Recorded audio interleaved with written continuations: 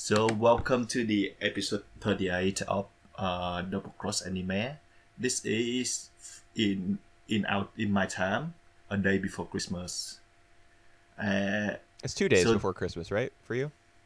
so the Christmas Eve gonna be tomorrow night Right. on the 24th. So yep.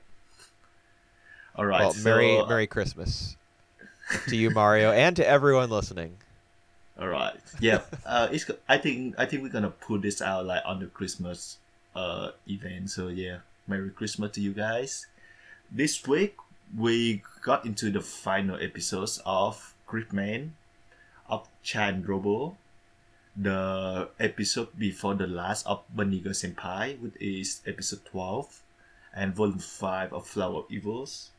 We don't have any run of the winds until like the I think the 9th or 10th Yeah. of January. Yep. So yep. So Whooper, which show you want to go first? Man, I don't know. Do you want to just do Bunny Girl, or we did that first Yep. last time, right? Well, I guess I we can think do we it again. Yeah, I think we do Bunny Girl and then we will say the all these final episodes for other shows. Sure. Which it, yep. All right, we can do that. This might end up being the last time that we talk about Bunny Girl, despite the fact that it has one episode to go, because we have a bunch of other stuff planned for the next few weeks. That's right. That's right. So talking about this act, the little sister act, I actually prefer this episode more than the last one. Why is I that? like it more because I think it's interesting that that his sister have like the different personality. So she not forget everything, but she basically have another personalities. Yeah, kind of. Like she has kind of a different demeanor and voice that are attached to the different parts of her based on which set of memories she has. Because you can That's at the right. very end when she kind of returns to her old self, she stops using the really cutesy, grating emoto voice and has a more reasonable, like, human tone to her speech. Yeah, So that that's made right. that the best part of the entire episode, is when she finally stopped using the screechy, like, pay attention to me, Oni-chan uh, But manner of talking. but I think when we know the context of her, forget have her of her losing her memories, so we can see why she get attached to her brothers. So like she basically forget everyone, even to her parents and the brothers, and only him, the main characters, the one that everyone clinging to, see her as as the new person. So I think that's actually a valid um decision for her, to lean on the guide. Yeah, I think so too. I think it makes sense. It kind of, in a way, it sort of justifies, like, the attachment that she has to him, the kind of the crush that she has on him, Hmm. because at the outset of her kind of new life, because she loses all her memories, he would seem like less of a brother, I suppose, and just more of a boy. Um, so Hmm. that it kind of makes sense that she would get so attached to him, even in, like, a somewhat romantic manner. uh right. I wouldn't disagree about the romantic manners, Yeah, but yeah. it's I mean, it's still strange and it's still tropey, Yep, it is. but It is. it does kind of gel with what we learned about her character this week, and what had already been alluded to in previous episodes, I suppose. And in this episode, she actually, like, try to go outside, try to go to school and finish many of her objective. So they went to the zoo. They said actually went to the school. They have ice cream, I think, as Pudding. one of the objective. Pudding, right?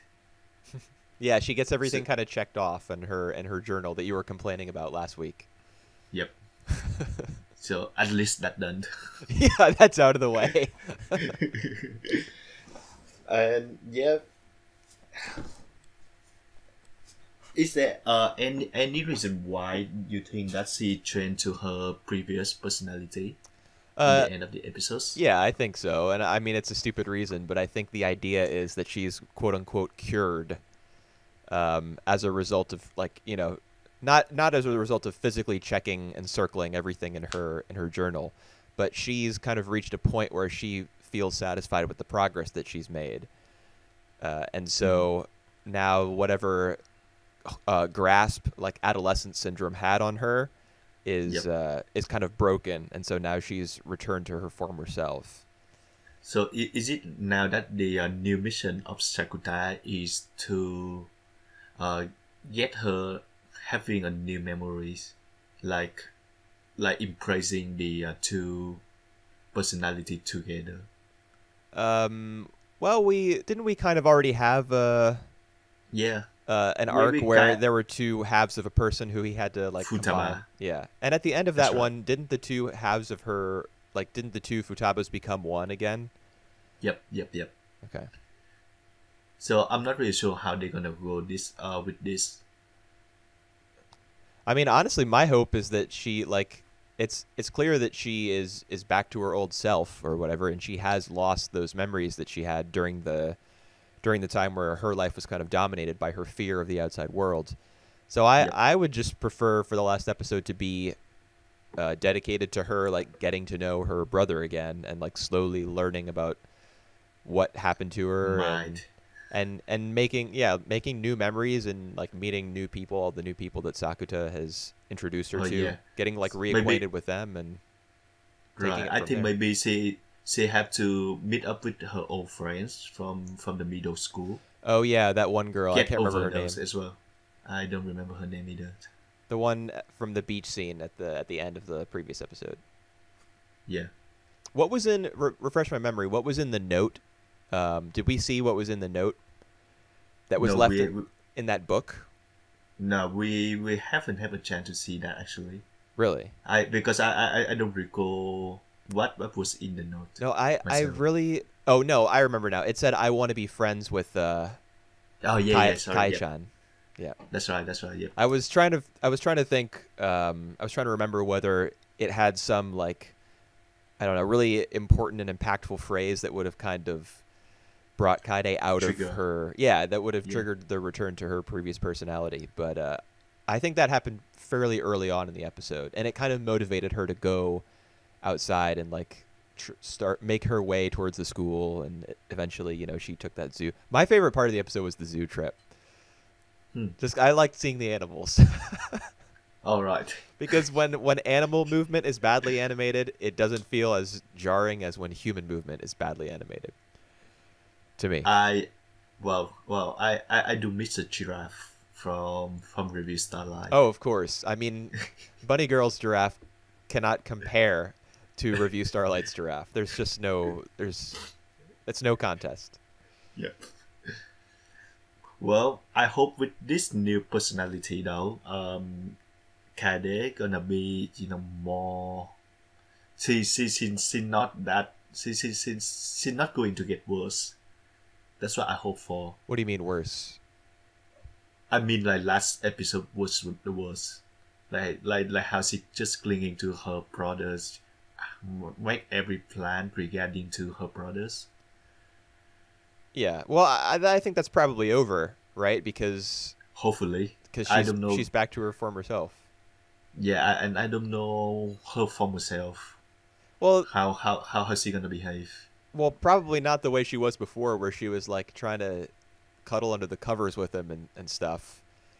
You sure about that? Well, when he goes into her room, she acts like very, Mature. she wakes up to the presence of her like her beloved older brother or whatever, and she just acts pretty calm and she doesn't freak out about it or anything. She's just like, oh, hey, oh, that's you. Is it you? Is that you?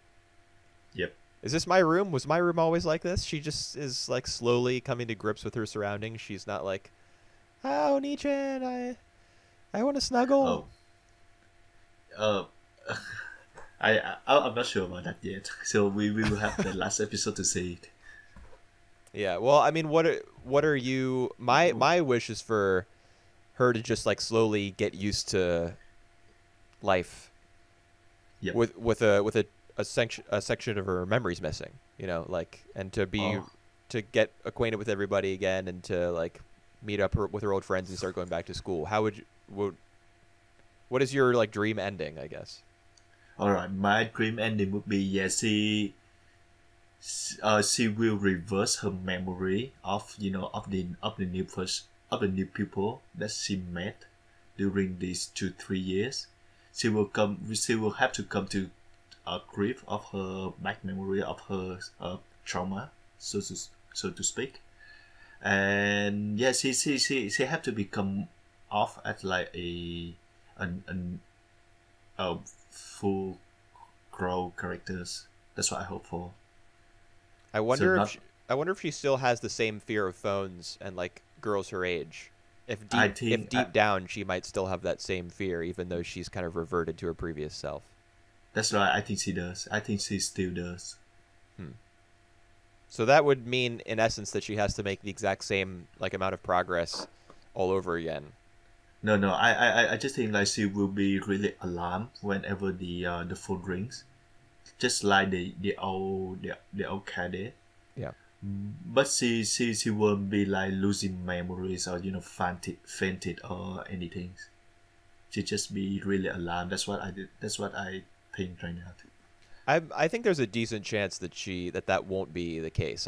I think it would be interesting if like that fear, like there was so much mental damage, so much scarring that it persists even underneath the personality reset or memory reset. Yep.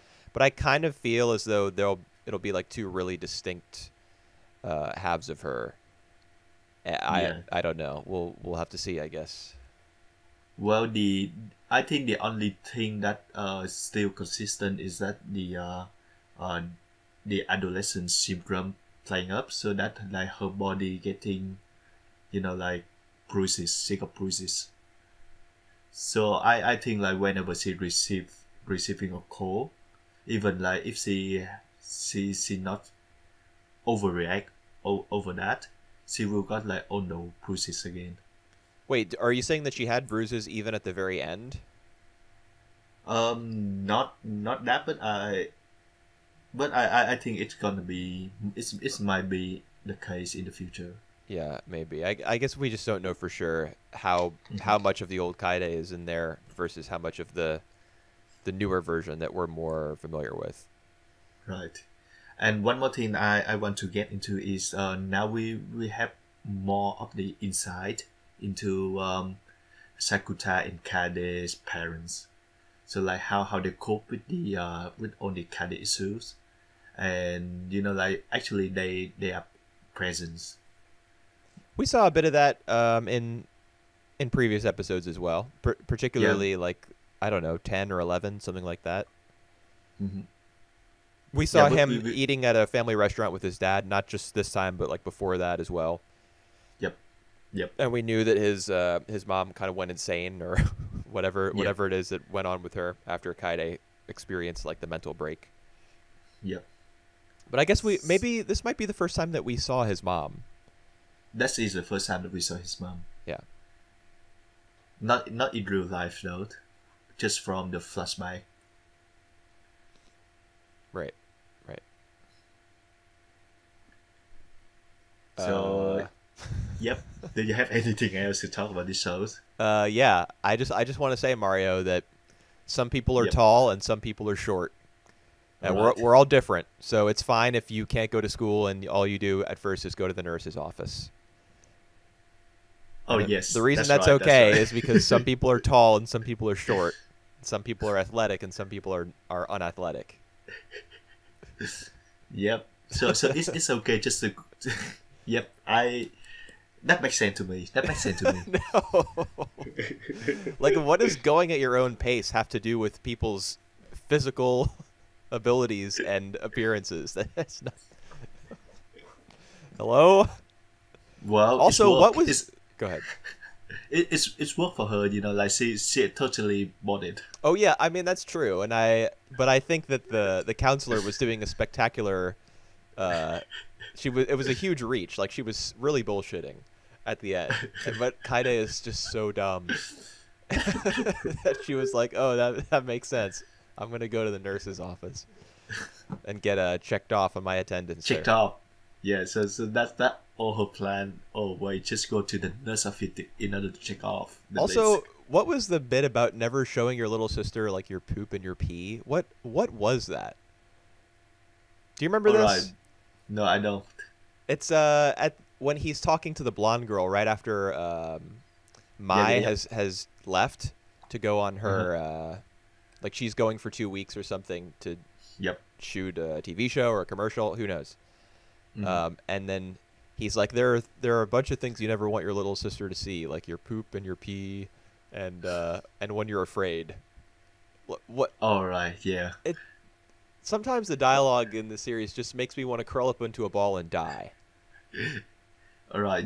I don't even want to show that to my partner or my wife or like whoever whoever it is beside myself. What, you mean like watching the series? No, no, no. Poop and pee. Oh. Okay, yeah. I guess I agree. But why bring it up I in don't know. conversation with the stepsister or the half sister of your girlfriend? Like what? That is. All right, whatever. Yeah, that I guess I know what they mean. That what they try to do. They try to they Mention try to poop and say that pee. you they try to say that there's something that you are not supposed to tell everything up to your little sisters because especially your weak size because they gonna uh you are basically a shoulder for them to cry on. But I don't even know why he have to reference on the poop and pee. I don't know. Uh, It's probably some fetish thing. Got to sell those Blu-rays. yeah, yeah, You got to get yeah, the you yeah, got to get the word poop in there. yeah. I That's have right. no idea, dude. It's May, so bad. or maybe that's just there in order to become a meme in the future. I don't know. Maybe. Maybe. They're aware of the meme potential, Yep. so they just decide they hope someone would screen cap it and it would go viral. My God. That makes as much sense as any other explanation. All right, we can move on to this show, man. All right. Well, I hope it has a like a nice final episode. I guess. I hope so too. But I must say that I enjoyed this episode much more than the last one. So that's it can improve.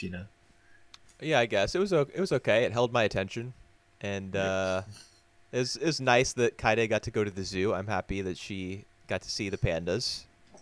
That's a nice Yay. moment for her, and I hope she has a nice life.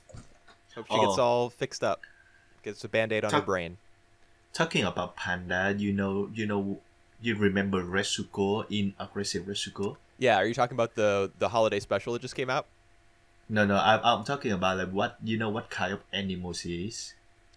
That's a good question. I actually don't know off the top of my head. I don't remember. All Um, right, she's yeah. a tanuki or a raccoon, Nah, maybe. she actually a panda, a red panda, I think. Oh, she's a lesser panda. The lesser panda. Right. That's right. Yep. You know that show actually did get a Christmas special, Yeah, I know that. like I'm just a not few sure days if I'm ago. gonna watch that. I watched it. Oh yeah, Yeah, is that good? Is that like? yeah, it's pretty good. It's but it it's the sort of thing that you should watch if you like the show. All right, I like the show. I like the show well enough. Yeah, then I would watch it. All right. It's no masterpiece or anything. You don't have to rush, but it was pretty good. And there is a OVR for the for Stain Get Zero as well. So for Wonderful. listeners, for listener and Whooper, if you like to watch it, go ahead and watch it. I haven't watched it that yet though. It's Did it just maybe come the out new ending. Yeah, it just come out. with a This Blu-ray? one I for me. guess. Yeah, yeah, that's Is right. it like a new conclusion or is it part I of the have story or is it just like them on a beach somewhere? I have absolutely no idea. They say that this is the episode 24. Oh, which then it's is the basically the last episode. But I'm not sure what the content is. if it's referred to as episode 24, then it's probably important to the story. Even if it's like some Probably, alternate universe or something, it's probably pretty significant. maybe. You'll just have to watch it I and find out. Well, I don't really care about the sequel though. I think I hold the belief that the this sequel, the Steins Zero, bring down the originals. So now I don't see the original as the masterpiece that I used to see. Huh, that's a shame. Well, yes. It's too All bad. right. Let's move We can get, on. yep, we can get to Gridman now Okay. with it finale. My God, I was All so right. I was so overwhelmed. Overwhelmed. All Overwhelmed is right. overwhelmed might not be the right word. I was a little lost, maybe. All right. After the Lost. All right. conclusion. I think it's pretty straightforward actually. Oh, It really? Go ahead and explain the whole thing to me. All right, Let's go. it actually more straightforward than I thought it is. I expect more of Akane backstory, which we haven't got anything. Yeah, that's I like maybe my main disappointment with the whole series. That's right. I would love to see Alexis, motivation of keep using the keep using on the can choose monster, which we haven't got into that as well either. What else? I would love to see more of even like Yukta, real real person, real body. We haven't got into that either. It's just a standard fight between the good man and the bad man. Not really, right? That because the fight ends midway through the episode, I think, Yep. All right. and then there's plenty So of other weird and stuff. so just you mean what happened afterwards? Yeah, I if can. that's the part that's gonna, All if right. any part of if like the episode causes questions for people or like problems interpreting it, it's if any part does that, it's gonna be the second half. All right. So let me try to tell what happened because it basically just I can return to the real world. So leaving everything behind because our characters which are Rika, Usumi and Yuta, they know that they are the creation of Akane's world. So they can't leave that world. So Right. Akane, now that she know that that world isn't perfect, that she is a pathetic person. She want to face the real life now, so she turn back to the real life. And I think that the live action in the end, that that's a girl waking up in a live action mode is Akane. Yeah, I think so too. Although there's a case to be made that it's Rika. Hopefully it's Rika, but you can see the present that Rika gives to the pocket, the thing that Rika gave to Yeah, you're talking about Akane at the present. train pass holder. Yeah, the train pass holders. Yeah, that's the one. Right. On But the the table. thing is that the reason that you might be able to argue that it's Rika is because Rika's is exactly like that. Remember, the Rika faces, you mean? Rika gave the train pass holder, the Akane, Oh, an yeah. identical one. So they would have the Alright. same one, and they would still be connected. So you could argue that the girl in the live action segment at the very end is Rika. Plus, she kind of looks like Rika. She has the same hair color and everything. But I do think that it's Akane. All right, I do think it's Akane, but I can check on that again. But I like the last like 5-7 minutes of the show. I think I enjoyed that the most out of these episodes. Yeah, I wasn't really into all the combat at the beginning. Yeah. It just Oh my felt like a worse version of Gurren Lagann. Oh yeah. Like all the dialogue about humans having potential, and that's Yeah. why Gridman is able to triumph or whatever. All right. That's just straight from Gurren Lagann when they talk about like spiral power and evolutionary potential. It's the same kind of deal. All right, and I actually got laugh. I actually laugh a lot when there was a line like that. Oh, you have that kind of power. What power is this? What? The healing beam? No, no, no. It's not. It's not the healing. It's the they said another word. It's not healing. The reverting beam. Yeah, yeah. But it's some kind of to heal Akane memories, heart, or whatever it is. Right. Yeah, I know what you're talking about. Alexis is like, you had that kind of power? Yeah. Oh Yeah. my god, you have that kind of power. He's Jesus, good. that's the what am I trying to say? It's like the bread and butter of this sort of bad robot versus good robot tokusatsu Yep. type of Yep, yep, stuff. yep. Like the good guy busts out a hidden power and it the bad guy isn't prepared for it and he loses. Yeah. And it's like it's some kind of power that we have never know before. That's a newfound power. So my god, I just Well, he comes to some realization, right? That he says mine isn't the power only to fight and destroy. I can also heal or like fix. Oh, it was fixing, mending, like fix or mending, beam, right? mending beam. Mending. Yeah. Okay. And he realized a new power, which is the power of morality. Yeah, So yeah, that yeah. That's right. yeah, I because I just turned up the episode to see what the word they use. The Behold the of power of morality. yeah, to destroy the immorality. Oh my god. That- Yeah. Well, I mean, classic good triumphing over evil, just because that's the way it's supposed to go, I suppose. That's yes, that's right. On the one hand, all the fights, the big showdown with Alexis felt kind of typical and by the numbers for that reason.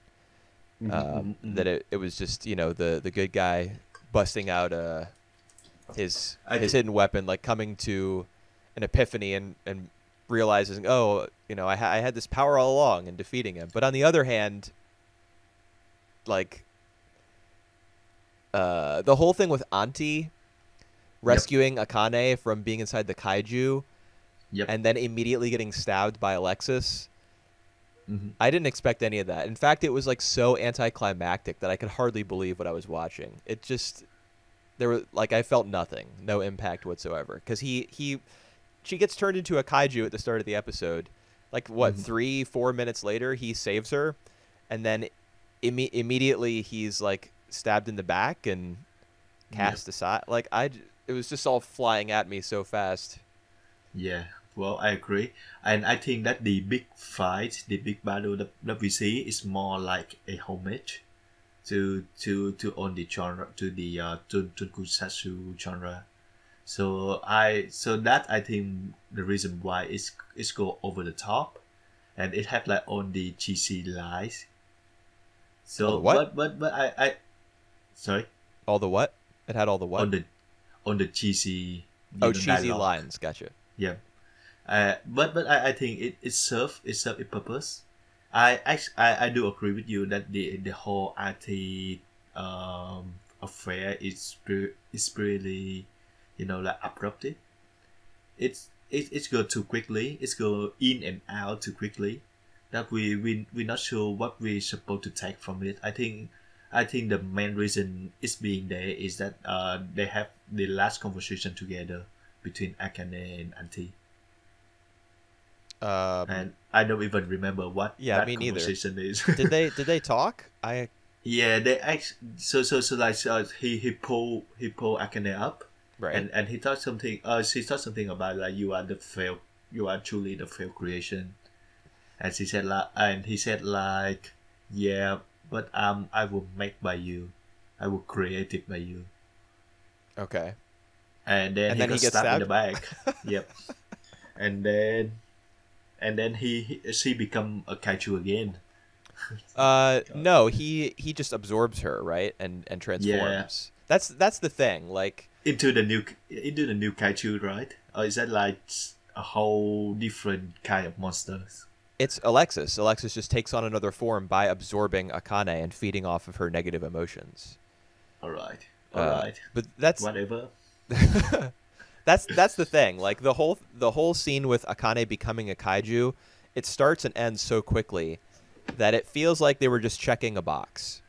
Like I I want to say I haven't seen the original series at all, but I want to say that something similar happened in the original series, and Yep. so they wanted to reference it. Yep. But it wasn't necessary for this episode, I don't think, for Akane to become a kaiju. It would have, it like didn't impact the development of the episode in any meaningful way. It wouldn't have changed the conclusion, I don't think. So they could have skipped No. that bit and just gone straight to Alexis absorbing her after she refused to make any more kaiju for him. And I think that Yeah. would have been more appropriate. Like, so you're not doing my bidding anymore. Okay, well then I'm gonna take everything else that you have. Yeah. Yeah. Well, yep. I think it does make sense. It make more sense that way. I agree with you. Now that I think about that. But I mean I do feel as though they're probably paying homage, like you said, Yeah. to some particular plot point or moment from a previous episode in the live action version. Right. A lot of people online are saying that that SSSS Gridman is actually functioning kind of as a sequel to the original Tokusatsu series. Is it? Yeah, well, I have no way of knowing whether that's accurate or not, and I haven't found any like super comprehensive breakdown of how exactly it could be viewed that way. But people who seem to know what they're talking about, who are like super nerds, just briefly from going through internet threads, I've seen some stuff like that, and honestly, it would make sense because there are some bits of Gridman that aren't totally explained. Yep. All right, but I really like what happened afterwards. I really like the 5 minutes of of just Rika and Akane sitting in the room together, Right. and yeah, the live action in the end. I actually it caught me very off guard of that. Oh, of course. I wasn't Yeah. expecting that at all. Well, I didn't expecting like all the live action happen in the end. But Kind of yeah, well, kind of makes sense because End of Evangelion did the same thing. is it? All right. Yeah, I man. didn't know that. And all the black and white shots in the middle of the episode as well. Do you remember those? Like that montage? Yeah. That's Ava. Oh my god. All right. So I think it's like another homage to the Eva series. Yeah. I need to watch the show soon, man. I thought those are original, and I thought that was really cool. I mean, I guess it's cool. I always like seeing Ava stuff, stuff that's clearly inspired by it or is drawing a parallel to it or is just ripping it off. Yep. Because then I can point to it and be like, that's from Evangelion. That's from Evangelion. All right. So you can become a super nerd. Well, Ava, to me, that's like entry level anime. Like you have to watch it. All right. I haven't watched it. I will. Gotta do it, man. Is that episode 25 and 36 of Evangelion? Is that the alternate finale? So like they got like the movies which basically have a different ending. The rebuilds, the newer films, you can Yep. you can safely disregard those. What's All right. important is Is the it- original TV series, the first 26 episodes, and then End of Evangelion, which is a retelling of episodes 25 and 26, but with a Retelling. totally different visuals, story. They're right, meant to great. complement one another. It's hard to explain, and I don't want to get into detail. Right. 'Cause I you just you should go in as blind as possible. all right, because I just know for one thing that the movies the end of Evangelion is really divisive. Yeah. To say the least. Oh yeah. People love it. People hate it. There's no middle ground. Yeah, I definitely love it. All right. It's wild. Oh, okay. So, was it a dream? Was Gridman a dream? Gridman is a dream. Oh wow, it's not really a dream. It's like Akane having some trouble in real life. We don't know about that actually, Yeah. So she created that world. So it's not basically a dream because like everyone can participate in that. So that's why the Gridman can come in. So it's more like the alternative universe in which Akane is a god. Right. Does it make sense? Yeah, yeah. I pretty much feel the same way. Like Mm. the reason that she is a god is because she's dreaming and she controls the dream. Yep. That was my interpretation when I first watched it. But then I hopped online and people were like, "No, no, it's not a dream." Yeah, it's more like the out. Yeah, so, like I said, it's more like the alternative timeline universe that she created, Right. and because she created that, that should mean that she's the god. Um. Well, the thing is that these people online whose opinions I suppose I was reading were Yep. saying that she didn't create that world. That world already existed. It's the computer world, All right. which was That. apparently established in the original Tokusatsu series. All right. So, and she was able to So. cross over into it somehow. Yep. And she have to use the kaiju in order to create it again, to like demolish and reset. Right. The Yeah. reason And the reason for that. It's Alexis that Yep. gave her the ability That's right. to move Yep. into the computer world, That's right. and gave her the power to influence it on that scale. Because Mhm. Alexis is from the hyper dimension, which is Yep. where Gridman is from, which they reference when they're about to leave. All right. So like apparently knowing about the nature of the different universes and worlds, and of the Yep. overarching conflict from the live action series, gives you a Mhm. much clearer picture of like what was going on with the live action ending. Mhm. That's the sense that I got from reading people's comments on the internet. Yep. Yep.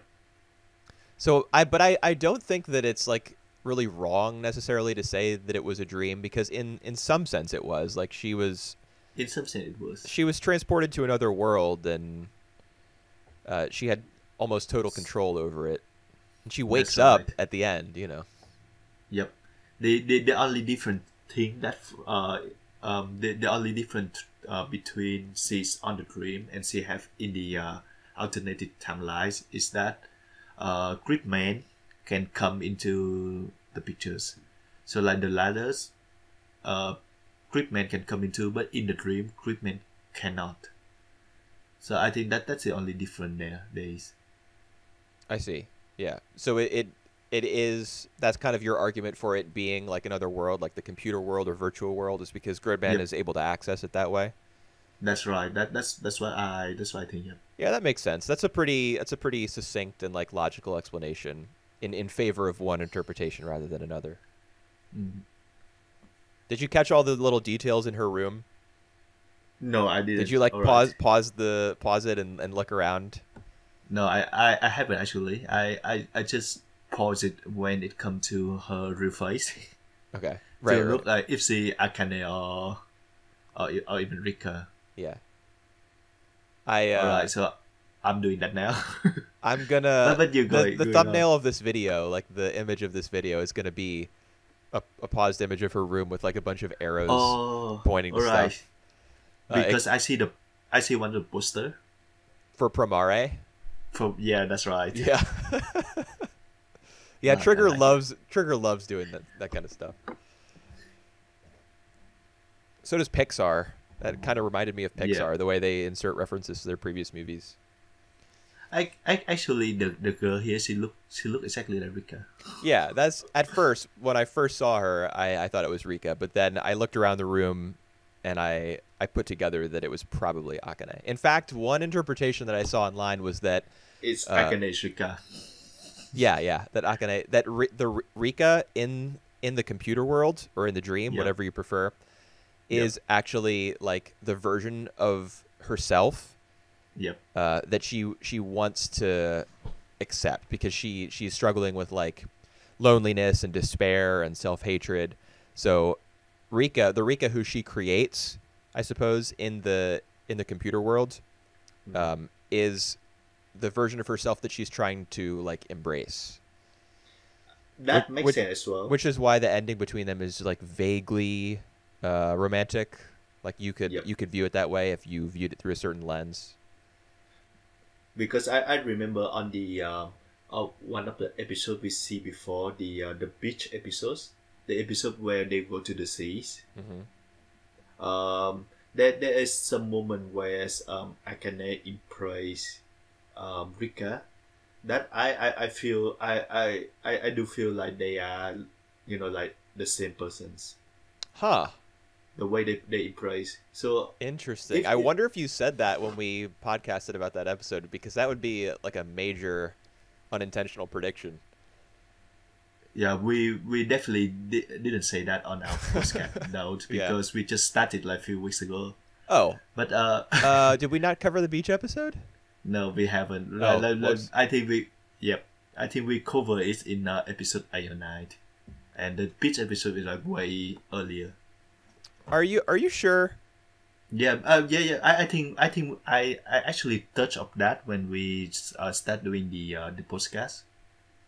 I did say some of that stuff, I think. Huh. But yeah, I thought that we had started it around episode 5 or so, but you know what? I'm probably wrong because I remember making a thumbnail for it like a month ago or something. So, yes, right.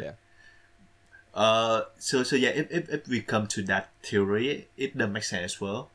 That I think that's the reason why it's not the whole cast of Yuta, Usumi, and Rika saying goodbye to Akane, but it's only Rika and Akane in that context. Right. It makes more sense that way. Yeah. Yeah. What else? And I think that actually one of the reasons why Akane house is like just next to Rika house, because maybe in real life it doesn't exist. Wait, say that again. Alright, so I think that is one of the reasons why Akane house is just next to Rika house, because maybe in real life the Akane house doesn't exist. Why would the arrangement of houses in the computer world have any bearing on, like, why would that be related at all to the real world? Alright, so it's not about the real world, but it's about how Rika created Akane's characters. You mean how Akane created Rika's character? Alright, so Right. if we go to the theory that Akane is actually Rika, the god version of Rika. Hold on. No. Alright. It's that. What? No, Akane is the girl in the live action thing. Alright. I think. So Alright, so if- Akane if is we not a go- version of Rika. Rika is a version of Akane. Does that make Alright. sense? Alright, because I was thinking like Rika is the real version. Yeah, I think that makes sense as well. Rika is the real version. Yeah. Well, who do you think was the girl who woke up in the live action ending? Alright, so for now, because I think she's exactly like Rika, I think it's Rika, but Okay. I think you are right. You changed your But I- mind. Alright, I think you are right, but she looked like Rika, but she is actually Akane. Right. Does that And- make sense now? Yeah, I And- think she's actually Akane, and it's probably not a coincidence that she looks like Rika because they had to do casting for that part, so they probably wanted someone who looks like Rika because Akane wanting to kind of I don't know what phrase to use, but like get better. Maybe the reason that Rika looks so much like her real self is because that's essentially her reaching out to herself, like. Alright, and that's one why more she would thing. make her look so much like her. I don't know. If Rika doesn't exist in real life, what is the deal between Rika and Yuta? Like before Yuta going amnesia. Remember they have like a promise or something.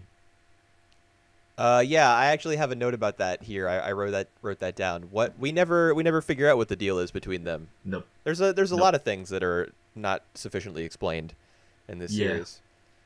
And I hate that because I think that this show does a very good job at like hinting on these little details that we actually try to pick it up, and then it doesn't address those details at all. It's just like they randomly put it there. Well, they might be in the Flat it background or there. something. Like on a second watch, Maybe. you might pick up some of that stuff. Maybe. But yeah. Well, Maybe. I don't know. whatever. So Yeah, I mean, I had the same frustration. I feel like Akane, all the pain that she's carrying, we don't know much about it. Like, obviously, her trip into the computer world was fueled by whatever negative emotion she was experiencing that Alexis wanted to feed on and create kaiju with and such. But we don't know the nature exactly, the cause of those emotions, and we don't know. We don't totally get what the deal is with Auntie and him becoming Grid Knight and stuff. And yeah. Well, I think the staff, the creator, they think that it's not the point, like to in order to do all these things. But I do feel like I want a confirmation of some of this stuff. yeah, I know what you mean. I feel like I mean, especially because they were likely paying homage to the Tokusatsu series at every possible moment.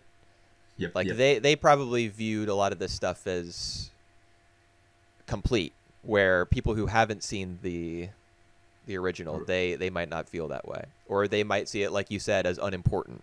Like it's not the point. The point is Akane's kind of trip, her journey through these 12 episodes in order to sort of come to terms with herself.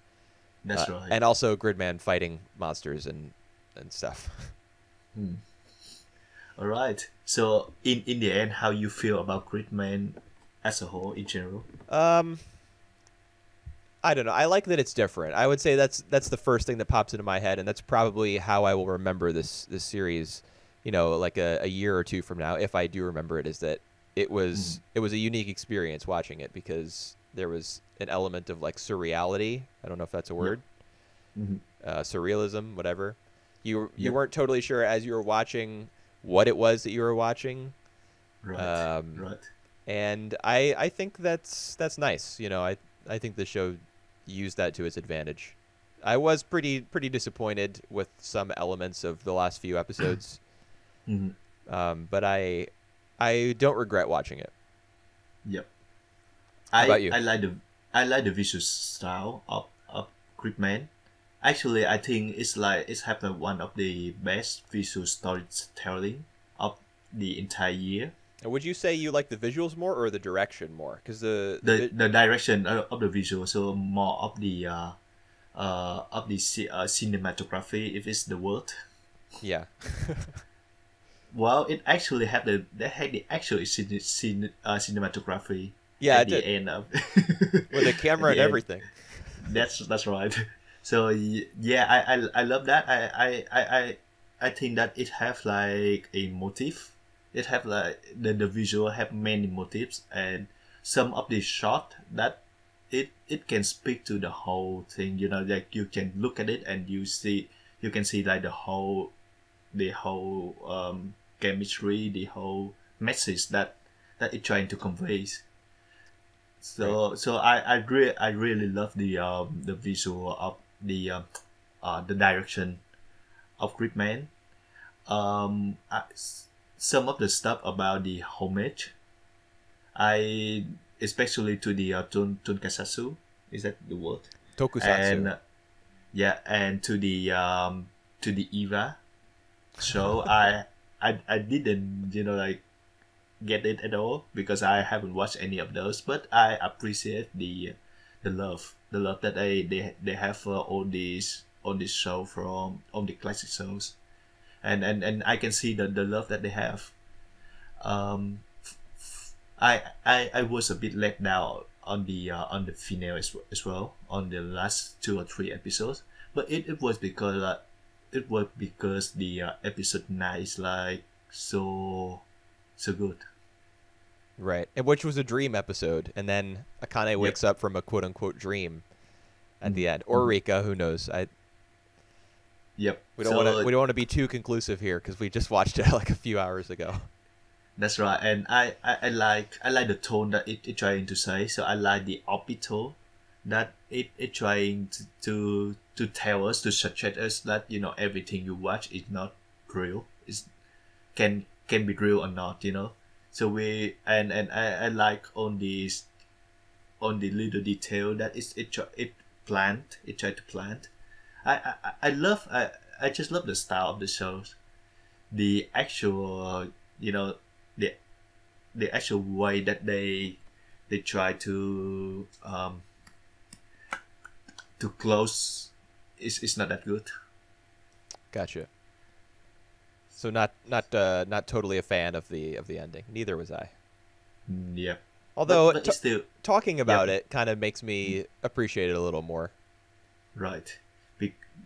This is the show that it will be benefit more the more that we talk about it, the more that we try into dissect what is going on. Well, sometimes that makes things worse when you realize Sometimes that there's makes like it no worse. substance and no sense to what you're watching. But That's right. I don't really think that's the case here. I just think there are some omissions, and they're likely intentional in the story.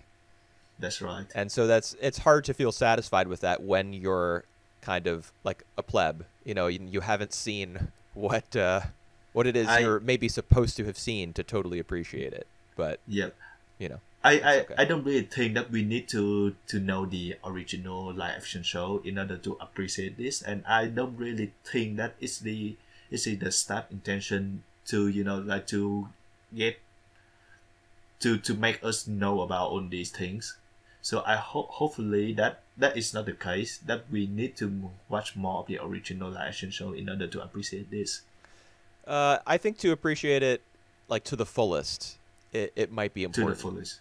Yeah, That's right. to Well, understand every reference, to totally grasp the tone and the everything that the show is pushing towards. It might be important to have seen the live action, but there's certainly plenty that you can get out of it without. Yep. I wouldn't have watched 12 episodes of it if that wasn't the case. All right. So can I ask you a question that you think this is like a trigger show, a typical trigger show? Do I think it's a typical Trigger show? Yep. No, I don't think it's typical. I do think that it has a lot of. Well, I don't know a lot. I don't know if I'd say a lot, but it does have some Gurren Lagann influence, specifically in the action heavy cuts, like in the combat and in the concept of good versus evil, and Yep. of like human potential or whatever else, like kind of using your passion in order to overcome. What's the word I'm looking for? Obstacles or Mhm. adversity. I think a little bit of that is Gurren Lagann-esque, and Gurren Lagann was made by a lot of the same Gainax people who moved to Trigger.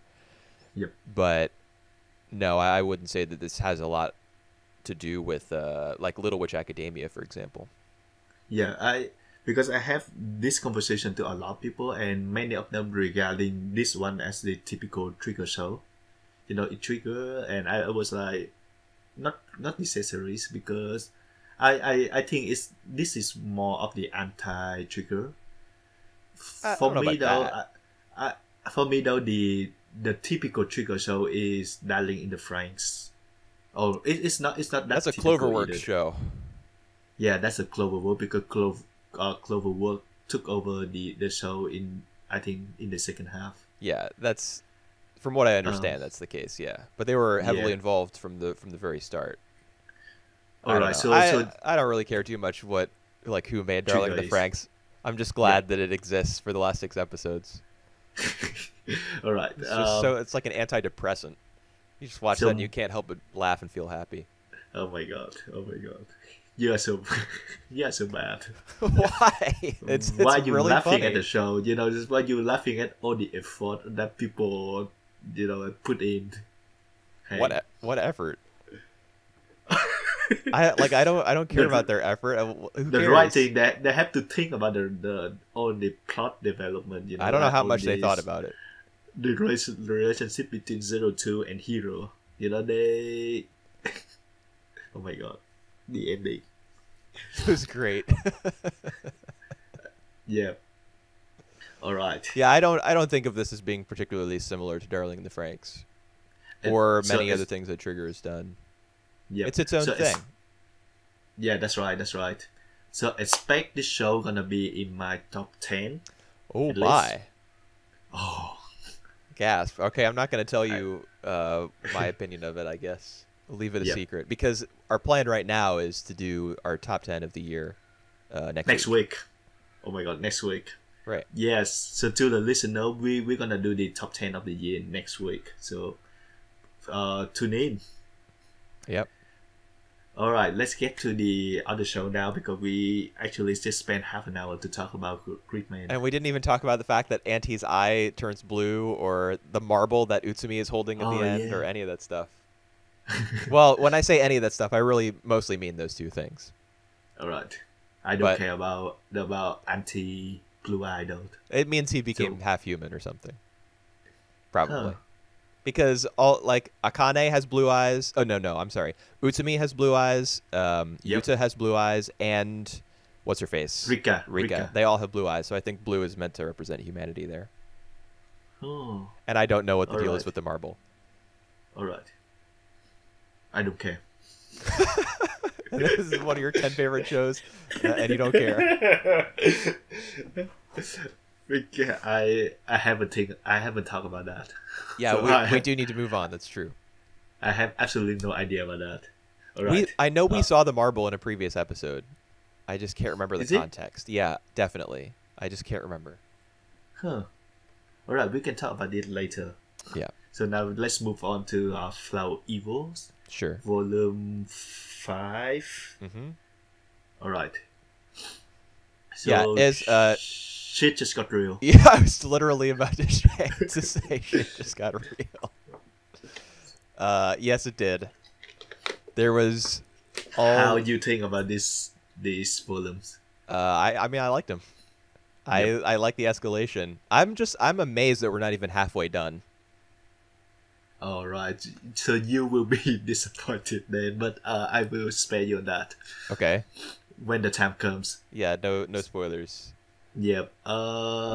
Yep. So I really love the escalation. So it come from a school. It's come from a room in the school. It just come from the actual like stealing the clothes to like the messy they did the mess in the room come to the school, the whole school, and now they planted to like invade the summer festival.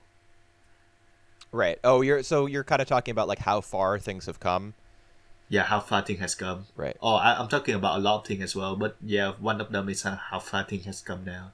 Because it just started with like a moment of what would you say, like indiscretion when he Yep. when he stole a girl's gym uniform, and then Mm-hmm. now they're planning on like I don't know what they're planning exactly, but I have to imagine that it's going to involve like theft and property damage and Ascent.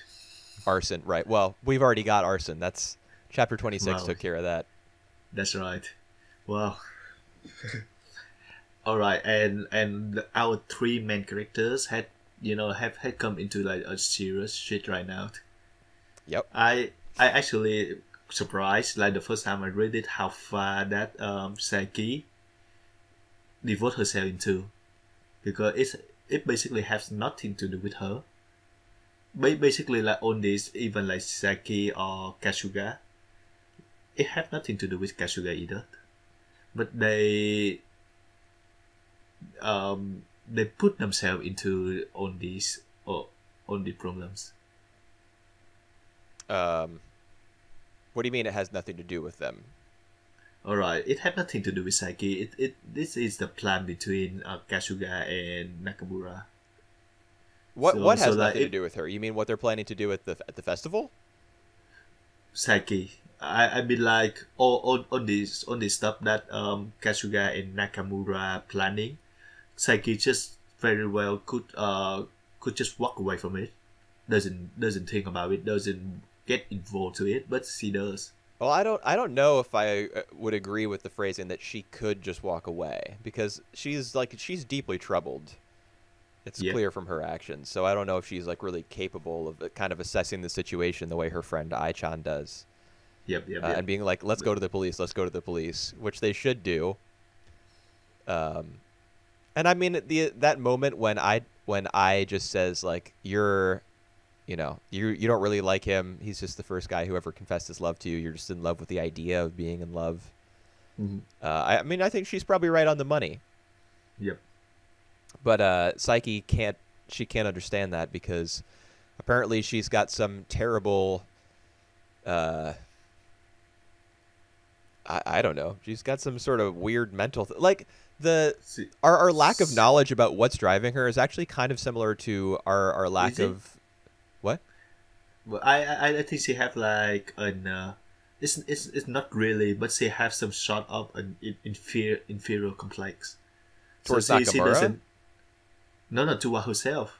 So she just it's like a self of it's a lack of self confidence in herself. So it just feel like she always feel like that she acting at a shell. She have like her everything expected to her, so she done Right. well on that, but she think herself as like having a shell, not like her real life, not like her real personality. So like the one person who actually acknowledged that, but I'm doubt that because I don't think Kasuga actually acknowledge her real personality at all. It's just like her image of that. Right. Yeah, he definitely doesn't uh think of her, he definitely doesn't see the real her, as she Yep. puts it, because he like, he built her up H as some goddess undefilable like views. inhuman person. Yep. Yep. Yep. And he's still I don't know. You could argue that he still sees her that way, or still saw her that way before the events of chapter 26. All right. Because when You she want originally presents herself to him, he's like unwilling to do it. embrace. Yep. Uh, you want to get into the event of chapter 26? I don't know. We should probably start at the beginning, right? All right. So we start at the beginning. So what is the beginning? Oh, so that Kasuga and Nakamura play some more prank Yeah, the in the putting the school. underwear on the statue. Yeah, and I I thought that was just pretty tame compared to the stuff they've done in the past. That didn't seem like a big deal to me. oh yeah, well, but I actually love the visual how the manga how on the panels they lead up to that. Oh no, so like you see when Saki saw that, she actually look at Nakamura and Kasuga, and you see that Kasuga is smiling. Yeah. So that's all conveys through visual as well. So that's the visual storytelling here, and that is like absolutely no dialogue whatsoever. And I love how the show showed that, how the manga showed that to us. Right. I kind of breezed through that chapter, to be honest, All right. just because they've done some way freakier stuff than just Yep. putting a pair of pants on Yeah, some but dude's head. they're planning so much more. Right. Oh, so and then we get into like Nakamura and Kasuga like spending nights together in order to prepare for the to wreck the summer festival. And at one point though, that the two actually like I can like hear that you have the book in front of you right now. that's right. So I just flipping up the book right now. So at one point, Nakamura actually got drunk, and they are like in, like close physical contact. Right. There was a lot of attention paid to like this her silhouette, like the outline of her body underneath her clothes in that Mhm. scene, Mhm. which I think made sense because that's probably where Kasuga was looking. Yep. Although like even though she's willing to be in such close contact with him, he, I don't know, maybe he views her kind of the same way that he did With the Psyche. Yeah. I don't. Yeah. I'm not really sure either. Like I think the event that we see right now between him and Nakamura, like the one that she got drunk and she sleep, is more like actually yes she passed Yeah, out. yeah, I know. But when you said she sleep, that just reminded me of like an internet thing. It didn't have Yeah. anything to do with Flowers of Evil. All right. It's more to suggest how the ambiguity between Kasuga and Nakamura relationship to each other, because Kasuga doesn't know what she is to him, like Right. even at Or this what point. he is to her. That's right. That's How right. she thinks of him. Hmm. Yeah. Well, I mean it's I don't blame the guy for being kind of clueless about that because it's not as though she is putting out a whole Yeah. bunch of signals. And she, I don't even think that she have a clue about that. You know, What, that she has a she, crush on him? now she the kind of who just go with the flow. So like whatever amuse her, she does that. Yeah, you've expressed that in the past. You think that she's Yeah, that right. kind of person, but I don't know. I think she might be a little bit more of a manipulator than that. Oh yeah, she manipulated all right. She's got Kasuga like around her little finger. Think about when she was like kind of he was out of her good graces, and she was like, "You're Yep, gonna have to do a whole bunch of like really messed up stuff in order to earn my trust again, or whatever." I can't remember. yep, Oh, in order to yep, reform the contract or yep. whatever language she used. Hmm. Yeah, so he's like doing her bidding essentially. Right. And at the same time, we got Saiki and her friend I, like copying up with the with all the events. So they went to the s- the shred the shed again. Oh You yeah, have a better. I thought of a good term for it, hideout. All right. A hideout. All right. Yep. So she also they went to the hideout and they actually know what these two up to. Well, I I don't would. know. I don't know about that. It might be hard to say that they know what they're up to because when they walk into the hideout, it's just like underwear strung up and a whole bunch of Yeah, weird but paintings and yeah, stuff. well, but in later on those when they come, he actually have a book, a plan book written right now. So she actually just read everything and she know what's basically they're gonna do something for the in the summer festival. Oh, was that bit translated in your version? That bit was translated in my version. Like Yes. all the details about their plan and stuff Yep. Yep. when Yep. there were Yeah. That. panels. Okay. See, I didn't have that. I didn't have this translation, so I missed out on a pretty significant bit of Right. knowledge there. But But yeah, it. it was clear that they like some of their plans may have been transcribed there. I don't know. All right, because from the book that I read, like on the plan book, on every page they have like the detailed plan that what they're gonna do and Oh like wow. how many days left. So like she even pick up that they have been together for every day now, every night. Huh. Mm. Okay.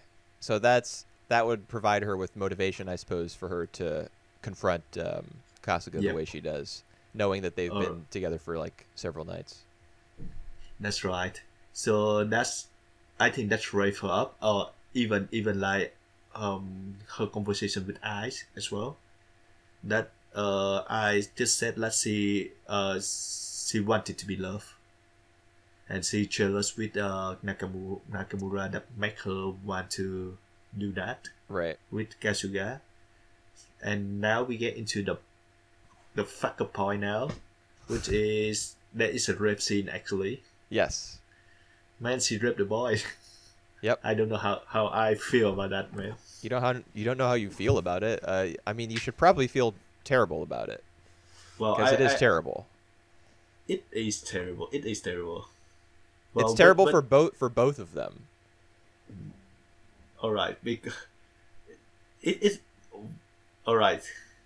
I'm not thinking about the rape term because whenever you think about rape, it's more like a bit about a boy into the girl, or Yeah, like boy into boy. I think that's probably It, true most of the it's not the time. other way around most of the But time. Yeah. but I mean, it still happens this way in this story, and it's Yep. horrible that she's so twisted, like twisted up, Yep.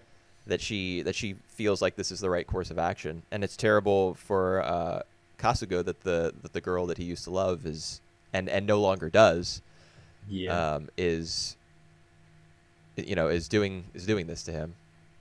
Right. So it's terrible for both of them. Like I really pity both of them in that scene. Yep. Well, I think that's the uh that basically the point that the story is gonna make. So they go into the path of destruction. They go into destruct themselves. Yeah, I suppose. I mean, I don't know what the way forward is for. I mean, Ruined. Psyche can probably get counseling or something. I don't know. Well, But I she actually go into some serious trouble right now because she not only she raped the boy that she loves, she also like put the hideout on fire. yeah. So she's an arsonist and a rapist. Oh my god! At the same times, Yeah, at the same time. Yeah, that's and it's terrible, but I mean, I you have to imagine that Kasuga will keep her secret the same way that she kept his. alright, she doesn't keep the secret though, so she actually come to confront Nakamura while she was bleeding out. Well, what? What do you mean she You doesn't? did. Yeah, I caught that she was bleeding. Yeah, but what do you mean Yep. she doesn't keep his secret? She keeps Alright, his so no, secret. She no, hasn't told everybody that he was the no, person no, who. no. She doesn't keep this secret though. I mean Oh, like she this actually secret, right? yeah. She come out to Nakamura in order to bragging about that. Yeah, she does. That was And really terrible. What happens in chapter 27 when she like in the course of trying to make Nakamura jealous, she's like, I want to be. Why can't I be you? yep, yep. That's awful. Alright, I hope I Psyche actually disappears from the story and gets some help. oh my god. Alright. I actually understand what she been thinking up to the point of, like raping the boy. The conversation afterwards though is very confusing to me. Like even I read that for many times now. I don't exactly know what been happening, like what been going on in their mind. So like Psyche trying to grind Nakamura up by like by basically what the was I'm looking for by um Well, she says like you're not needed anymore, essentially. yeah, That Kasuga doesn't need Nakamura anymore because there's no such thing as the other side. yes, that's Uh, right. so she's trying to And make her feel like she's trying to devalue Nakamura, essentially. and what that Nakamura did is that just hug her Yeah, she hugs her. until like Psyche just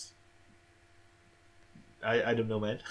Well, she hugs her, and that's a question that I have is like how much of that is meant to torment Psyche? Is she because when like if you're really angry at somebody and then they're being kind to you or they're showing you pity or compassion or whatever, that's only going to make you angrier because Yep. you don't want to forgive that person or to feel positively towards that person. Instead, you want them to be as hateable as possible to justify the things that you're feeling.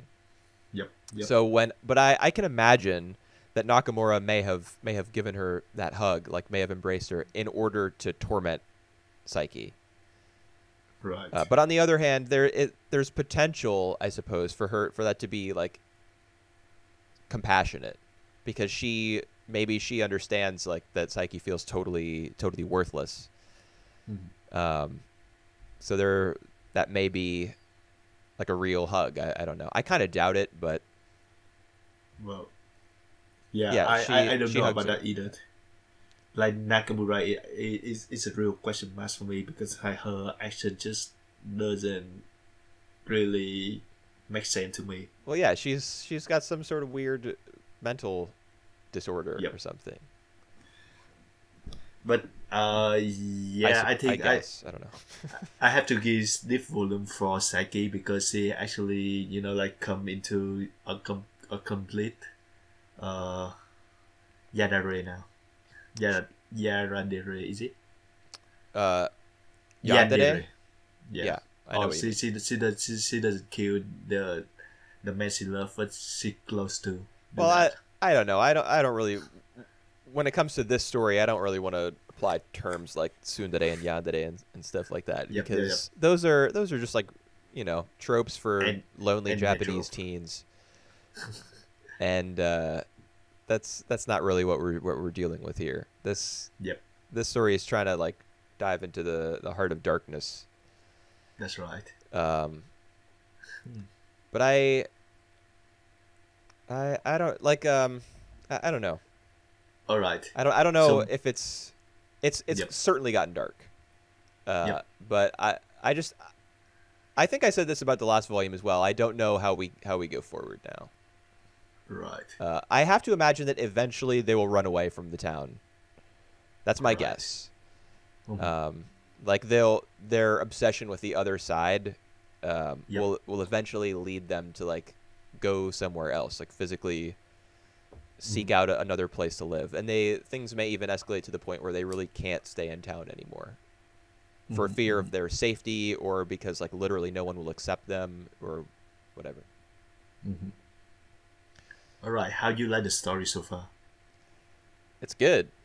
All right. I certainly like the last couple volumes more than I did the earlier Yep. ones. Mm-hmm. Well, because the earliest one we have already watched the anime. Well, yeah, I'm sure that is a contributing factor. Um, Yep. but And I yeah, do think like the stake got higher now. Like they they go and go more dark now. So yeah, it's hard hitting for now. yeah, uh, I guess so. I mean, it's literally hard hitting. In that Sakuta Psyche slaps Nakamura, Mm-hmm. and then she gets a hug as her reward. And Yep. it's interesting that she like very quickly uh, confesses to Nakamura that she just wants to be her after she receives that Yep. act of like kindness question mark. Right. And I love the way that Saki have her thing of like whenever they people tell stuff to her, she have like her mask, so she just behave like normal. She smile before she doing the action. So like before she slapped Nakamura, she did that as well. Yeah, she does So that in the hardware store too when she catches Kasuga buying all the materials for their plan. that's right. That's right. She won't even when he says you already know that it was me, right? She Yep. won't even like acknowledge that. She says, "What are you talking about? I got to go to cram school. Bye." Yep. That's right. I just love that way about this girl. Like she doesn't want to express her real emotions. So like we see her real emotion not by her face but by like her shaking up or like what her behavior afterwards. So that speak right to her. Like her whole life, her personality. She always do that. Right. Yeah, it makes sense because she's so concerned with the real her and how Kasuga The is image. able to Yeah. see the real her and nobody else can. So Mm-hmm. I'm sure that's a very pressing concern for her that she's acted a certain way her whole life, but that's not who she really is or how she really feels. But Mm-hmm. I kind of feel, and this was something I was starting to say earlier, I kind of feel like we're lacking some knowledge about Psyche in the same way we were lacking knowledge about Akane and Gridman. Uh, All right. I mean, yeah, it's got to suck to have these expectations placed on you by your family and your friends and your classmates, your Mm-hmm. teachers, et cetera, et cetera. Mm-hmm. That would be really stifling and like unpleasant to have to live that way. But all we really know about her, about that part of her past, is like she had to take piano lessons and etiquette classes, and she's a straight A student and stuff. Like Mm-hmm. Mm-hmm. I don't know. I don't feel. I certainly feel the impact of her having like hit a breaking point for sure. But Yep. we don't know everything about what brought her to that point. I can see your point. Actually, I feel I'm more invested to Saki character more than you, I think, because she's one of my favorite character of the whole manga. But I do agree that yeah, if they're fleshing her out more about her backstory, about her family, her background, all this guy, we can be more related to her. Or maybe that's not the point that we have to relate it to any of these characters. Well, I mean, I part of the argument that the story is making, or that the author is making, I'm sure, is that this potential for violence and sickness and hatred, it likely exists in everyone in some measure, and it's just been brought out of Psyche by the circumstances of her life, especially over the past few months. Yeah. So But I understand that, but she's like really acting extreme, and well, yeah, she makes some decision that I think that will affect her for the rest of her life now. She yeah. actually lose her virginity to the guy. Well, I don't know how much that's going to impact her for the rest of her life. It'll certainly impact her a lot in the short term, but Yeah. I mean, maybe it will. Having such a terrible sexual experience be your first, Yeah. that might have lifelong consequences. Whew. All right. And the same for Kasuga, honestly, Yeah. Yeah. especially since like he's come to terms with his feelings for Nakamura, which I don't think we haven't talked about. And Oh, yeah, we he says haven't talked the one about- I love is Nakamura. Yeah. He actually confessed that to Saki now. Right, which is probably the impetus for her confronting Nakamura in chapter 27. Like, she couldn't deal with the fact that Kasuga said that, so she burned down his hideout and tried to hurt the girl that he loves. But it doesn't work. Yeah, it does work. It backfired on her. Yeah, Huh. Right. I definitely like her a lot more after this volume. Or like hey. I like her character a lot more after this volume. See, like all these characters are becoming very hateable right now. So I think light is a very amusing word. Yeah, I suppose you're right. I enjoy watching her character. Enjoy suppose. watching. Oh my god. Hey, all right. come on now. All right. Yep. All right. So, we're not gonna cover the next volume next week, right? So we're gonna do that on the next on the new year. Yeah, So next year. in a couple weeks. Yep. All right.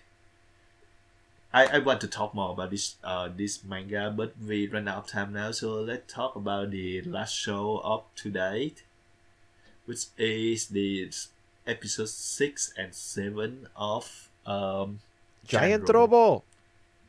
So it's come to an end. Yeah, and what an end it was. Yeah, and what an end it was. The artistry on display the entire time. Mhm. Is it even possible for anime to be made like this anymore? I mean, I know that's such a cliche thing to say, but could this OVA even be made under any circumstances in 2018? I honestly don't think so. I actually have that same thought when I see some of the action sequence here in episode 6 and 7. I think more in episode 7 that that the modern anime just can't do it anymore. Yeah. The animation is great, the productions wise. Yeah. And in episode 6, I actually feel that Daisuke Kusama come off as a relatable characters. Not In sure episode about 6? Episode 6. What I about actually episode? Go ahead. Alright, not sure about the first half of the episode 7 when he just basically just sitting around Right. doing nothing. Well, You he's know, not. He's just- not doing nothing. He's contemplating his father's final words. He thinking. Yeah. Yeah. But I know what you mean. Yeah. And I feel like the act afterward is a bit by the book, predictable. But What was predictable he, about the end of episode 7? of his That character's shit was act. crazy. No, Oh, of his character act. yeah, I suppose. Yeah. Well, I guess I agree. He comes to the realization that he has to fight. Yeah, even though he don't know the reason why, he still doesn't know the reason why. He doesn't know the Had reason to why be what? this way. It had to be this way. Like I think the main point that he doesn't want to fight anymore is because he want to save Ginra. Right. Ginrei is on board the anti-Shizuma sphere Yep. or whatever, and he doesn't want to hurt her. And he still come off with that questions. Like he doesn't have an answer for that question, but he still fight. I think that's what he took in the end. I think maybe he came to the realization because his father asks him. You pointed this out last week that it's a big turning point, or Yep. not a turning point, but it's kind of a theme on which the show turns. Yep. That his father asks him right before he dies, is it possible to achieve happiness without sacrifice? So I think during that scene in episode 7 when he was he was refusing to fight, and all the guys from the IPO, or the one guy specifically, I honestly don't remember names, so I'm not going to say names. But That's right. he can you blame me? There's like so many characters. He's forced to contemplate his father's last words. Like, is it really possible? Because he wants not to sacrifice anything or anyone. Yep. But I think he reaches the conclusion that it's not. Mm-hmm. It's not possible to achieve happiness or maybe peace or Without any sacrifice. Yeah, like sacrifices have to be made in order to avert conflict and ensure safety, peace, happiness, whatever you want to call it. I think that's probably the conclusion that he reaches, but we're not given, I guess, what's the word I'm looking for? We're not allowed to hear his thoughts on it. I suppose we're not given access to his thoughts. Yep. Which I think is okay. So Yep. yeah, what about episode 6 made him feel like more of a relatable character to you? Let me think about the event back to the episode 6, but I don't really remember why I feel relatable to him, but I do feel that in episode 6. What was the event of episode 6? Well, let me ask you specifically, how do you feel about the conversations that he had with Murasame, the immortal detective guy? All right. So yeah, he the boy hit the guy for being just a self-sacrifice. Right, he doesn't value life, and he's like too cold and rational. That's how Daisaku feels. That's about right. it. That's right. Yeah. But then like in episode 7 he learned that like being immortal is like the pain itself. Did you just say being Emoto? What? Yeah. Say that again. Being immortal. Oh yeah. Sorry. Being immortal is a pain itself. So like I'm not sure what you mean by Emoto. I'm talking about the French guy, the Paris Paris detective, because he's immortal. Oh, immortal. Gotcha. Yeah. I was hearing Emoto like the term for little sister. Right. Being Emoto is painful itself. Poor Kaide. Oh right. Yeah, so you were thinking about Ginra. Yeah, it's true. Yeah, he does after a time at the very end of episode 6, I suppose, or is it episode 7 when he realizes it's episode 7 when he realizes what hell Murasame had to go through in order to free Ginrei, or in order to put her into stasis like that. Right. Right, but he can't totally understand Murasame in episode 6, which may be I don't want to assume why you feel a certain way, but that may be the reason you felt more connected to his character, was because he was really struggling with Murasame's worldview. That you have to take whatever actions are necessary in order to defeat evil or to ensure peace. Like you can't afford to be idealistic. That's essentially what Murasame was trying to convey to him. And Daisaku was like not having it. Because he wants everything to be all right without conflict or confrontation, or without sacrifice. And we all right. In another notes, we have like all these. We see like all the BF top 5, the top 10 actually. Yeah. The focus on Big Fire in these last 2 episodes was I actually really liked it. Surprisingly. Yeah, my God! Like many of them have like that thing. It's really good. Like all these people with all these special powers, and the good thing is like they don't actually introduce all these special power to us. Like like on the shonen show, they have the habit of like telling what his special ability is and all this guide. But here it showed that to us. Yeah, it just comes out right in the battle, and all these special ability are pretty awesome. Yeah, they are. All of them. The abilities are cool. They look cool in action because the show looks good in general as it moves. The characters all have really like interesting designs. That's right. Their personalities are all like they're all villainous and sinister, and they kind of have an edge to them. The voice acting is really great because they all have distinctive yet deep voices. You get the sense that any one of them could be the head villain in an anime series. It's and they all, in addition, they're all concerned about the way the plan is unfolding, even though they're being introduced to the story at this late stage. Their goal, or maybe not their goal, but like their motivation and their just how they feel about the events of the series so far, and their concern for how things are developing is like immediate, and you get you get a sense of like who they are and what they're about right away. They're just awesome. I love them. They're awesome, yeah. And we actually see the Big Fire himself, which is actually he looked very young. Right, and it turns out it's not even Big Fire. It's not even Big Fire. But then we see Big Fire at the very end. Like, oh my God, I'm so mad that the sequel never happened. It never happened. I think there is some of the series that come out later. Yeah, it doesn't have to do with the sequel of this one. There was a series. There was like a 40th anniversary giant robo thing in 2007, but it wasn't received very well. However, there is a sequel to this OVA, The Day the Earth Stood Still, in manga form called The Day the Earth Burned. It came out in 2006. So I'm definitely reading that. All right. So there is a sequel, but like you saw all the stuff about like the fight continues or whatever. At the end, right? I'm so like, can you imagine how godlike a sequel to this would have been?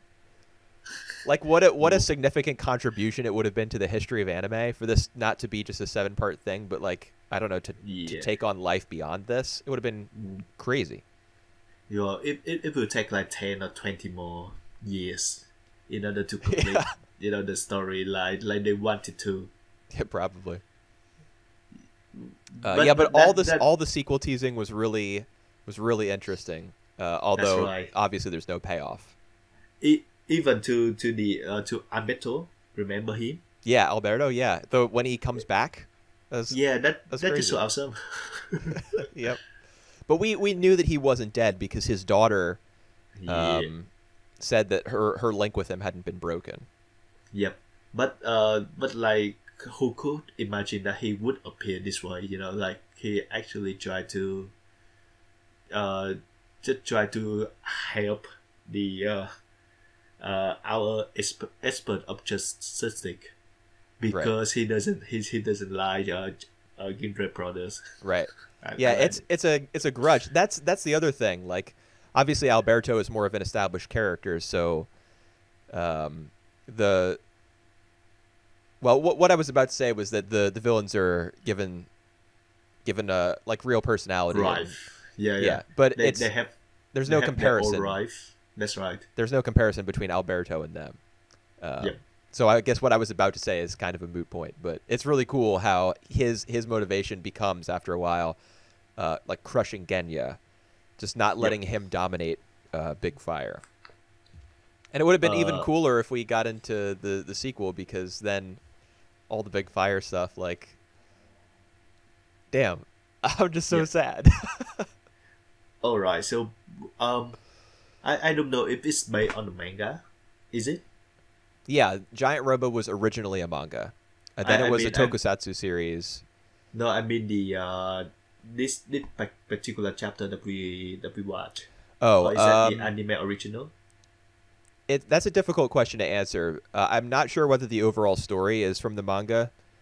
Because I have the feeling that Gindre and Genya, the brothers and sisters, they are made specifically for this OVA. That was the impression that I got. Why is Because that? they have like a complete act. They have like they have not very little relation to the main point. Like the big fight is setting for this particular story. So Yeah, I see what you mean. yeah, and wow, what an ending for Gindre. I mean like it just for Genya, it's very predictable because we all see that coming last week, like 2 episodes before the ending. But for Gindre, in order to come to her own sense, and in order to be killed like that, and even like the image that they got, it's so striking. It was so good. Of her like trapped, kind of Of her phasing like halfway through the wall with all the yeah, Shizuma drives on it.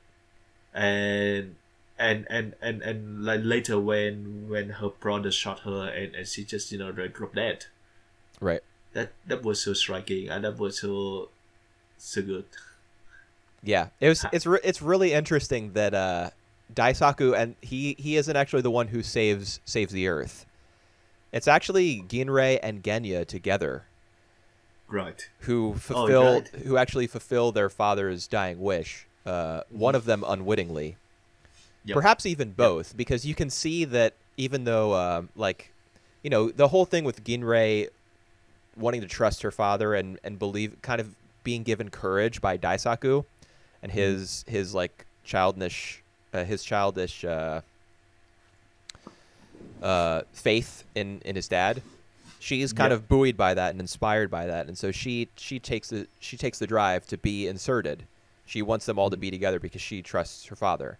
But then you can see at the very end, like, she hesitates to give it to her brother because, of course, he's acting mad. He's acting crazy. I think I believe that she have every reason to be hesitant because her brother has gone mad Right. at the point Yeah. because like um her objective and his objective might be the same but they are from different um I don't think they have the same objective. One of them wants to destroy the Earth. The other one wants to save it. well their objective is to fulfill their father wish, so they have that same objective Ah, but I see. like Yes. they have different thinking of the outcomes. Right. Right. Yeah, and it is, when you step back and look at the events of the last couple episodes, it is the two Mhm. of them together who kind of save the world, fulfilling their father's wish.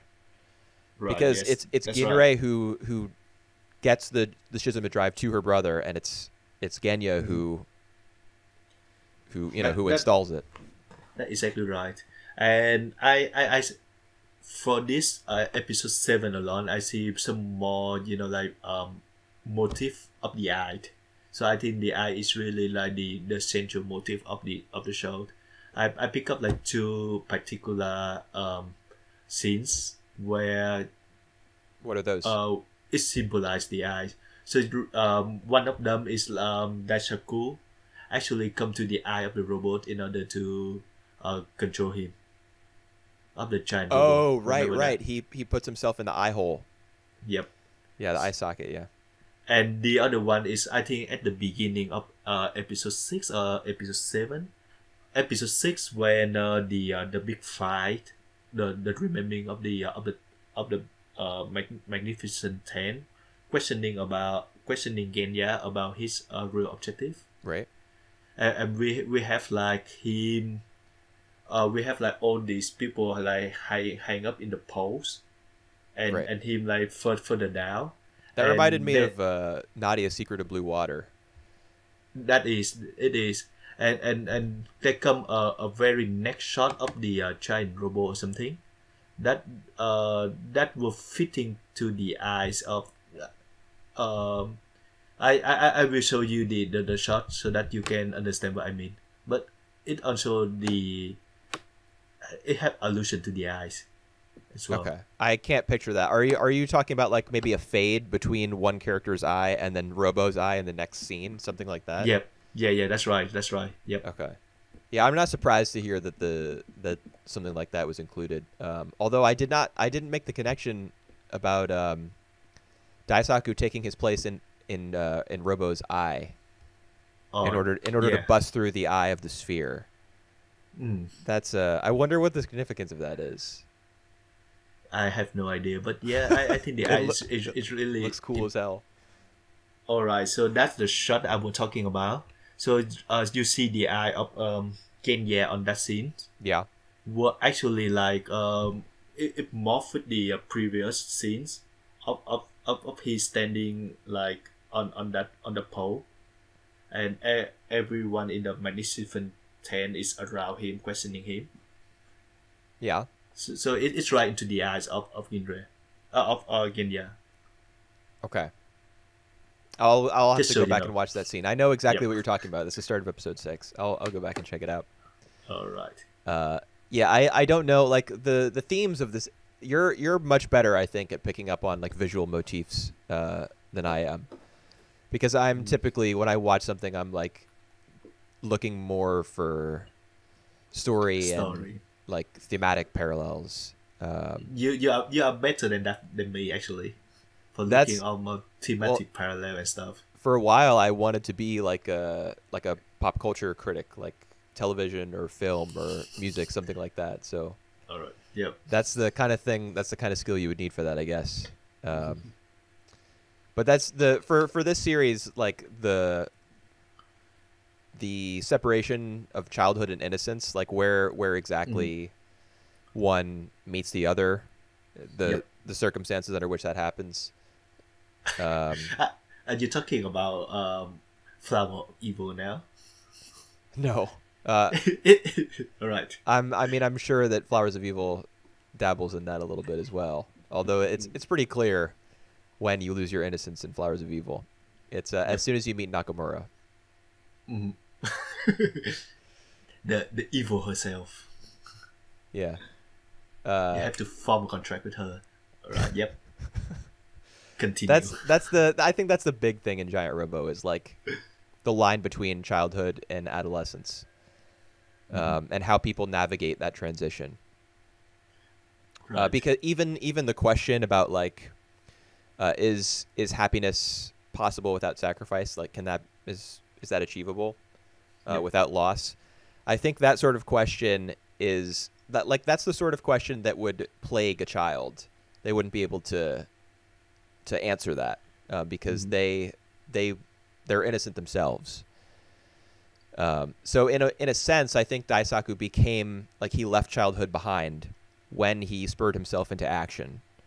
Yep. And took Giant Robo to confront Genya in the sphere.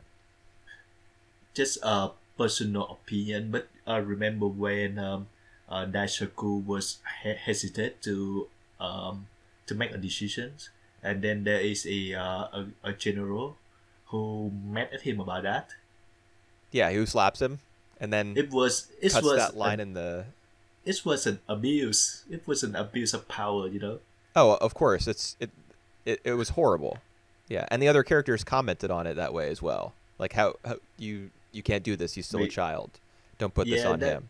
Because the thing is, like, he's just a 12-year-old kid. He doesn't know what to do, and he doesn't have like a maturity to actually making this decision. So like if he can make the decision himself, that's good for him.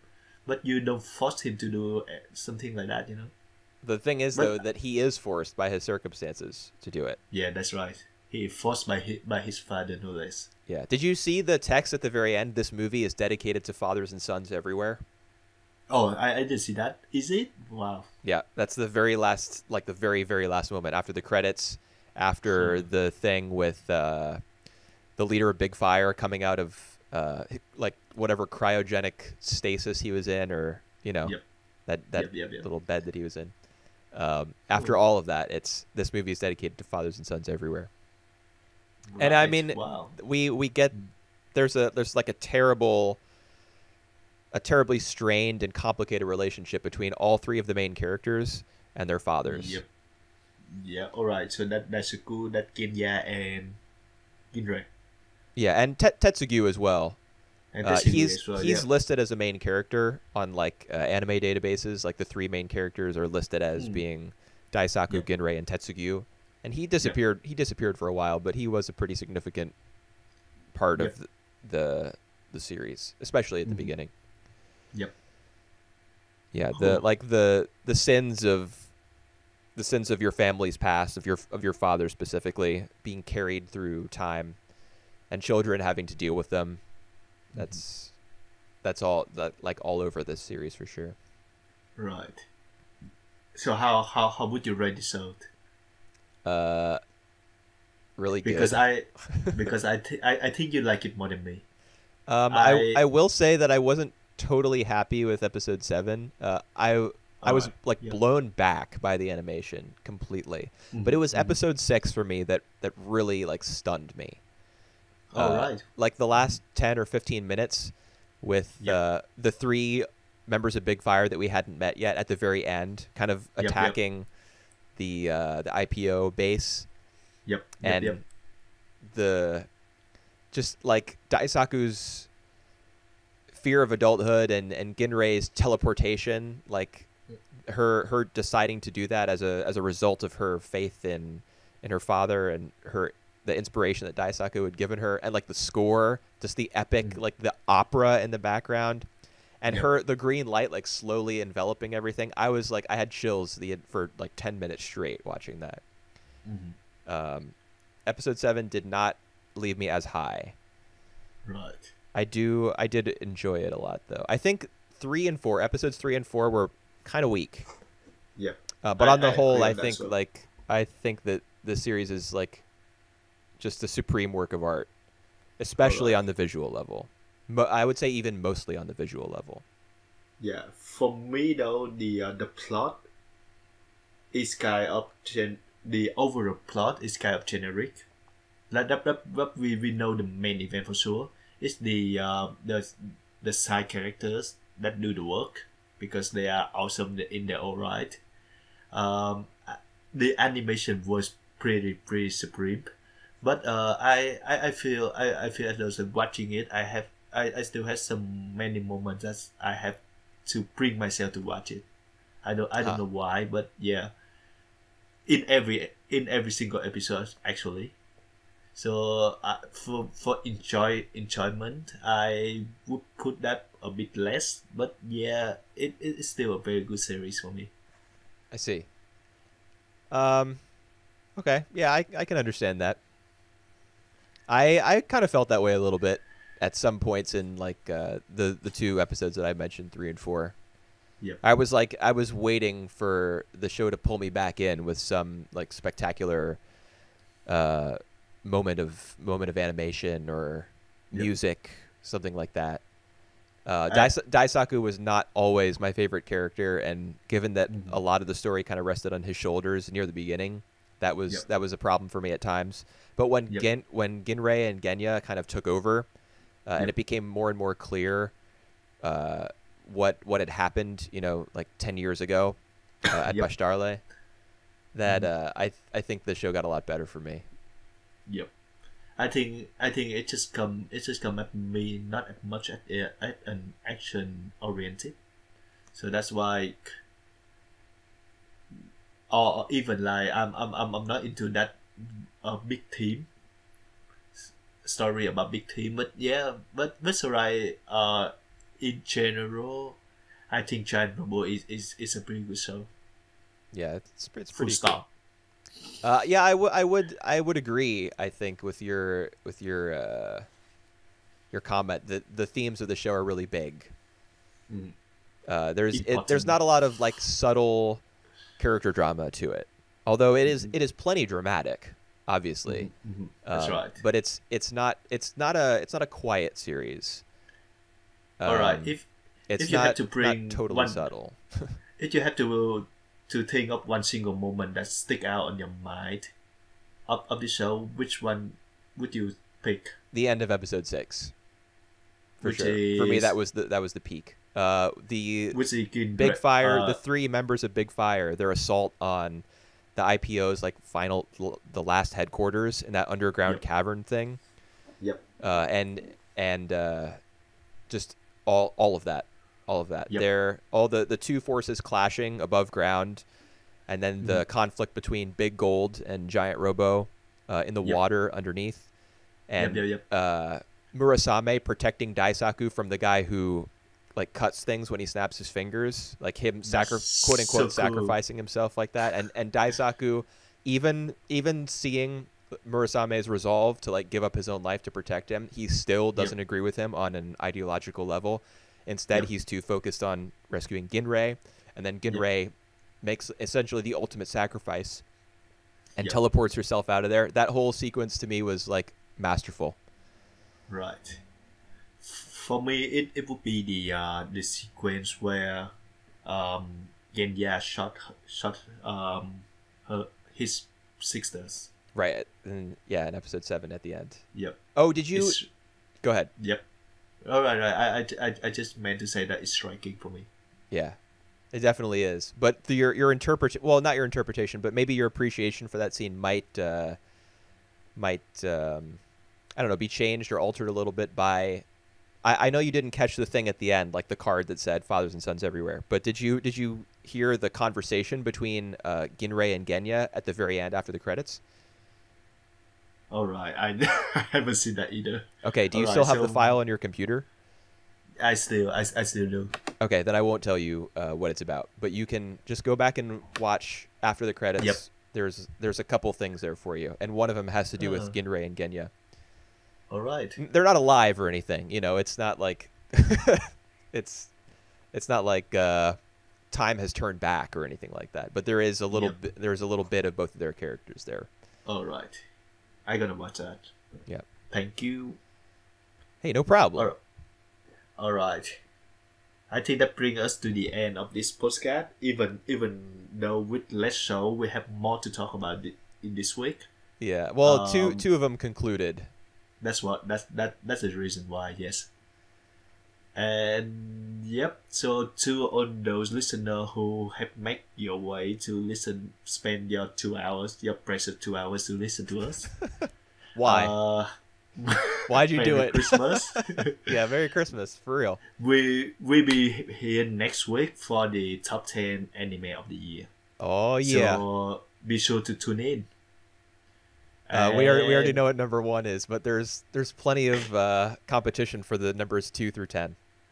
That's right. Or even like honorable mention. Yeah, we'll throw some of those. I am about to say horror mention. Horrible mention. Yeah, Bunny Girl Senpai. me too. Horrible mention.